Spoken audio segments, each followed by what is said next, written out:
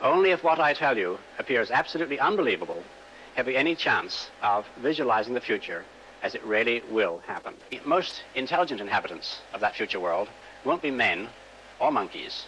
They'll be machines, the remote descendants of today's computers. Now, the present-day electronic brains are complete morons, but this will not be true in another generation. They will start to think, and eventually they will completely outthink their makers. Is this depressing? I don't see why it should be. We superseded the Cro-Magnon and Neanderthal men, and we presume we're an improvement.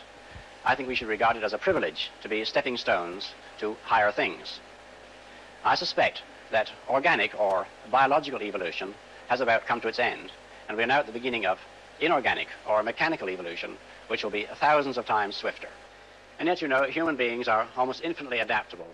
Look at the incredible changes we've experienced and survived from the Stone Age to the present time. And yet even greater changes are still to come, because the future is not merely an extension of the present with bigger and better machines and cities and gadgets.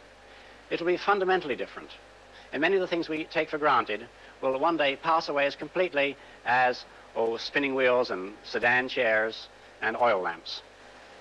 And that is why the future is so endlessly fascinating, because try as we can, we'll never outguess it.